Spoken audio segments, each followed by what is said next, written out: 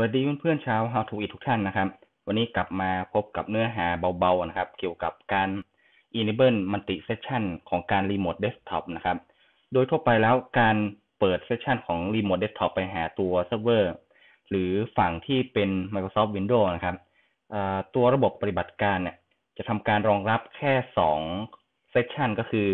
ยอมรับให้มีการ remote ได้แค่2เครื่องลูกข่ายเท่านั้นนะครับที่สามารถจอยเข้าไปหาตัวเซิร์ฟเวอร์ได้วันนี้เราก็จะทำการเปิด enable ตัวเซสชันทั้งหมดนะครับให้สามารถที่จะรองรับการใช้งานเพิ่มมากขึ้นได้แต่ทางนี้ก็ขึ้นอยู่กับประสิทธิภาพของเครื่องเซิร์ฟเวอร์ด้วยนะครับว่าจะมีประสิทธิภาพที่จะรองรับการเรียกใช้งานของเครื่องลูกข่ายจำนวนมากๆได้หรือเปล่านะครับเงื่อนไขของการเปิดเซสชันในรูปแบบนี้นะครับโดยปกติแล้วทาง Microsoft เนี่ยเขาจะคิดในส่วนของที่เป็น Windows Cal นะครับก็จะนับก็พูดง่ายก็คือขายนั่นเองนะครับแต่ถ้าเกิดว่าเรามาทำในรูปแบบนี้แล้วแน่นอนว่าทาง Microsoft เนี่ยเขาก็ไม่แฮปปี้หรือว่าอาจจะประเมินไปว่าเป็นการผิดลิขสิทธิ์ได้นะครับก็เลยแนะนำว่าเหมาะสำหรับสถานศึกษาที่ต้องการจำลองหรือว่าต้องการทดสอบการใช้งานมากกว่านะครับโอเคเข้ามาในส่วนของที่เป็นตัว VM จริงนะครับตอนนี้ผมมีการติดตั้งตัว Windows Server 2012เรียบร้อยแล้วนะครับก็เป็น2012 R2 คราวนี้ก่อนอื่นเนี่ยเราก็ต้องไปจัดการในส่วนของที่เป็นการ enable remote desktop ก่อนนะครับก็เข้ามาที่ server manager เข้าไปที่ local server นะครับจะสังเกตว่าตอนนี้ remote desktop เนี่ยยังอยู่ในฟังก์ชันของ disable อยู่นะครับก็คลิกเข้าไปแล้วก็กดยอมรับนะครับแล้วก็โอเคขออนุญาตปรับในส่วนของ IE Enhance อีกทีนะครับเพราะว่าผมจะใช้ในส่วนของ Web Browser ก็ถ้าไม่ปรับเนี่ยมันจะถามจุกจิกนะครับก็ขอ turn off ไปก่อนนะครับโอเคหลังจากที่ผมได้จัดการเกี่ยวกับการเปิด Remote Desktop มาแล้วนะครับเดี๋ยวเราจะมาดูว่าจะมี user กี่ user ที่ออนไลน์เข้ามานะครับอันนี้ก็จะเป็น user เกี่ยวของแอดมินที่remote เข้ามานะครับโอเคก่อนอื่นผมขอไปจัดการในส่วนของuser ก่อนนะครับก็จะไปในส่วนของ local user and group นะครับเข้าไปที่ group แล้วก็ new user นะครับผมก็จะตั้งเป็นชื่อว่าcom 1แล้วกันนะครับpassword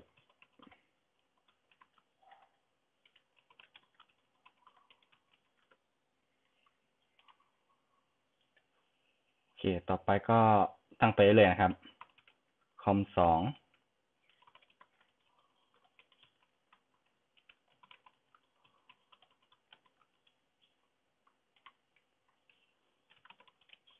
คอม3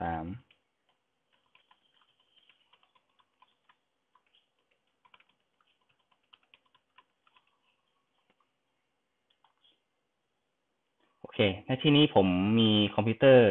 ในการรีโมทเดสก์ท็อปอยู่เนี่ยมีเครื่องที่สำหรับวันนี้นะครับเป็นเครื่องที่เป็นฟิสิกอลจริงๆอยู่4เครื่องขออนุญาตอีกคอมหนึ่งก็คือคอม4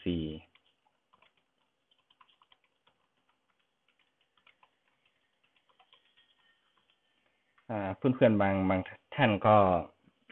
สอบถามเข้ามานะครับว่าทำไมไม่จัดทำคลิปอะไรพวกนี้ครับก็คือขึ้นอยู่กับปัจจัยว่าสภาพแวดล้อมของแลบที่ผมมีหรือทรัพยากรที่มีเนี่ยมันมีขีดจำกัดของการทดสอบทางด้านแลบอยู่นะครับอย่างเช่นเนื้อหาอะไรต่างๆพวกนี้ถ้าเกิดว่ามีการเชื่อมโยงกันอยู่หลายๆเครื่องเนี่ยถึงแม้ว่าทฤษฎีหรือว่าการเขียนอาจเป็นไปได้นะครับแต่การใช้งานบนแลบ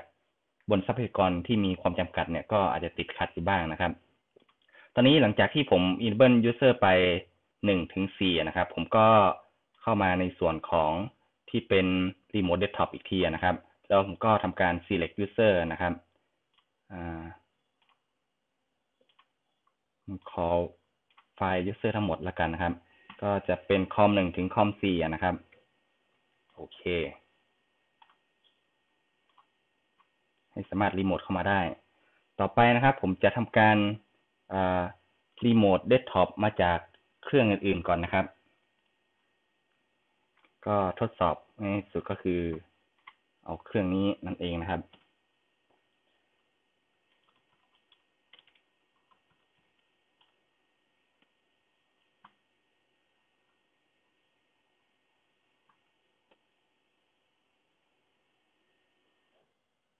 IP 13ก็คือ IP ของเครื่องเซิร์ฟเวอร์นะครับคือเครื่อง Windows 2012 R2 เครื่องนี้นี่เองนะครับอาจจะติด Windows Firewall ของ Remote Desktop Turn off ไปก่อนแล้วกันนะครับ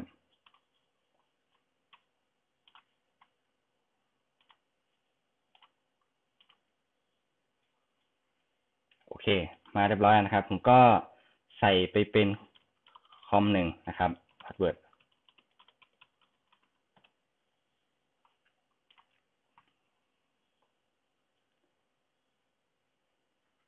แล้วผมจะเอาอีกเครื่อง Remote Desktop เข้าไป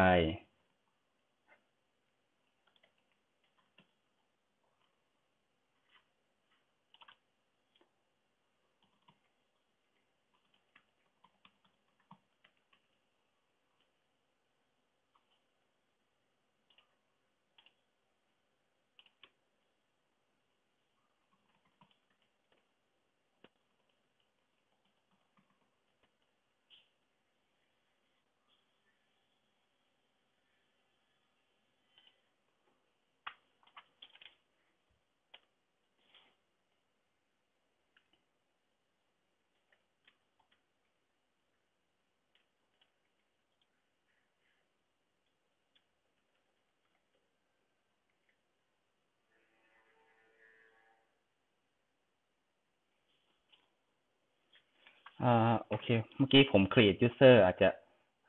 ผิดพลาดไปนะครับเดี๋ยวผมขอกลับไปดูในส่วนของ user account แป๊บหนึ่งก็เข้ามาที่ Windows 2012 R2 แล้วก็เข้าไปดูในส่วนของคอม2,3คอม4นะครับเนื่องจากว่าผมนี่ไงครับผมใส่พาสเวิร์ด never expire แล้วกัน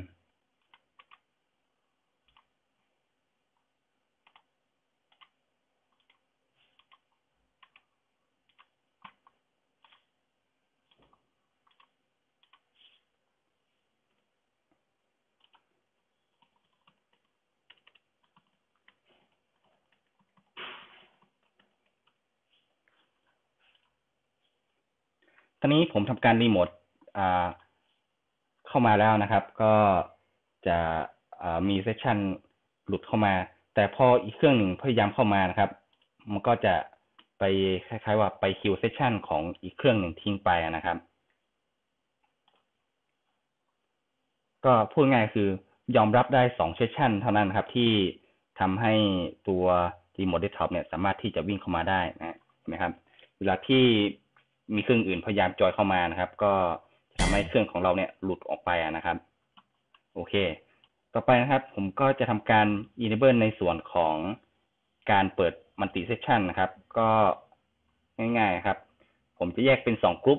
มแรกก็คือในส่วนของที่เป็น Windows 7นะครับ Windows 7ก็จะถือในส่วนของกลุ่มนะครับก็คือ Windows Server 2008 2008 R2 นะครับถ้าในกลุ่มของ Windows 8ก็จะเป็น Windows 2012 หรือ 2012 R2 นะครับในที่นี้เราใช้2012 R2 ผมก็จะทำการ copy แพทของไฟล์ไปนะครับก็เปิดไปที่ Windows 2012 R2 นะครับก็เข้าเว็บเบราว์เซอร์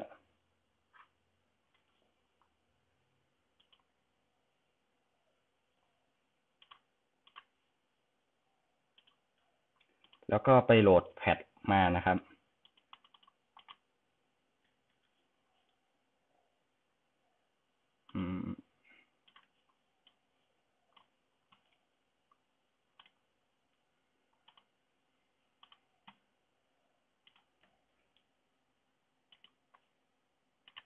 โอเคผมไม่ได้กำหนดการ Copy ไป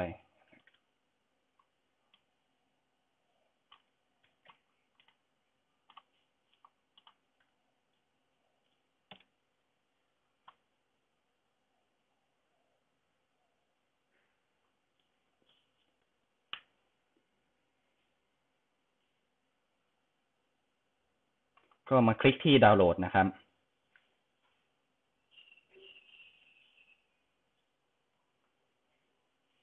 แล้วก็เซฟจากนั้นก็ Open Folder นะครับก็เป็นไฟล์ .zip นะครับก็ให้ทำการ extract ออกมาก่อนนะครับหลังจากที่ extract มาเรียบร้อยแล้วก็จะเจอโฟลเดอร์ของterm serve นะก็ทำการ copy ก่อน copy ไปไว้ที่ C Windows นะครับ System 32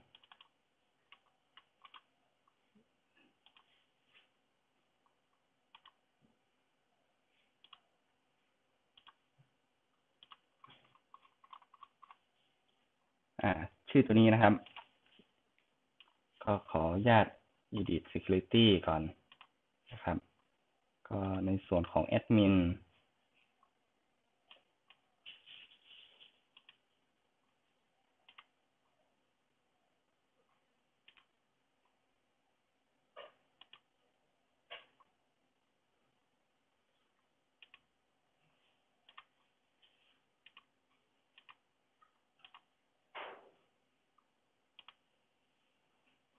โอเค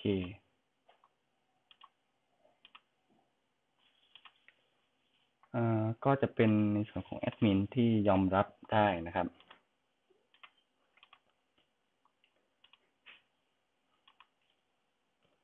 ผมเปลี่ยนชื่อไฟล์เดิมก่อนครับเป็น o แล้วก็ hash ใหม่นะครับโอเคหลังจากที่วางไปเรียบร้อยนะครับก็ทำการรีบูต1 รอบนะครับของเครื่อง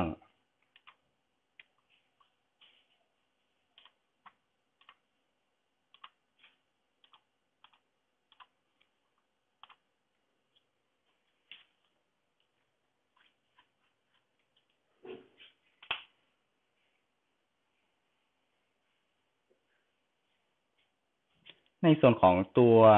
Windows 2008 แล้วเนี่ยก็จะเป็นแพทที่สามารถทำได้ง่ายกว่านี้นะครับก็คือคลิกขวาแล้วเลือก Run as Administrator นะครับก็จะทำการจัดการแพทให้โดยอัตโนมัตินะครับ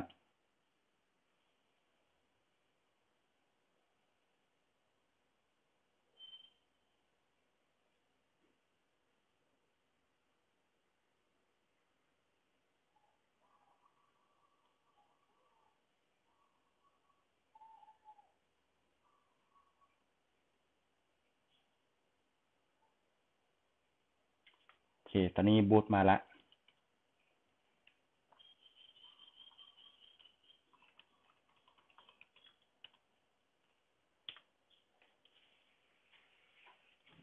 แล้วก็เช่นเดิมนะครับผมก็ทำการรีโมทเดสก์ท็อปเข้าไปใหม่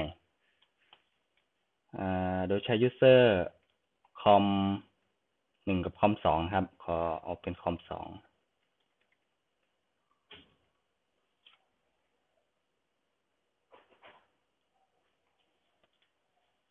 อีกเครื่องก็จะทำการรีโมทโดยใช้คอม1อันนี้เพื่อนอาจจะไม่เห็นนะครับเพราะผมใช้เป็นเครื่องจริงๆนะครับผมจะใช้คอม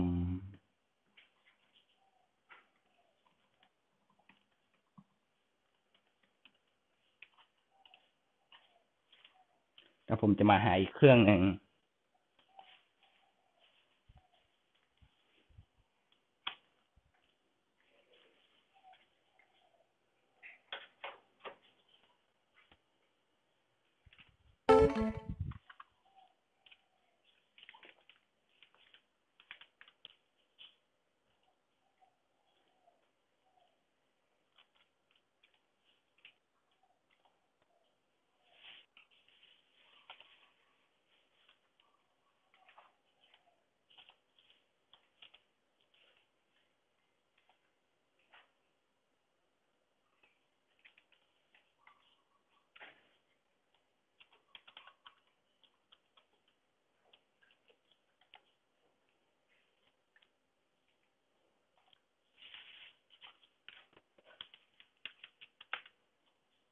โอเคตอนนี้ผมใช้รีโมทเดสก์ท็อปเข้ามาอยู่ประมาณ3 เครื่องแล้วนะครับ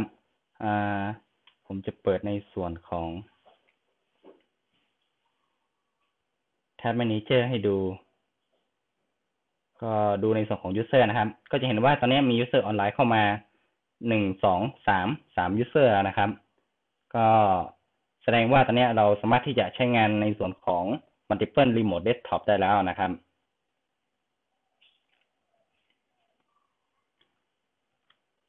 ก็ถ้าหากว่าเพื่อนๆท่านใดติดขัดปัญหาเกี่ยวกับการใช้งานนะครับสามารถที่จะสอบถามมาข้างล่างคลิปของผมได้นะครับก็สำหรับวันนี้ขอบคุณครับที่ทำการติดตามคลิปของผมมาโดยตลอดนะครับสวัสดีครับ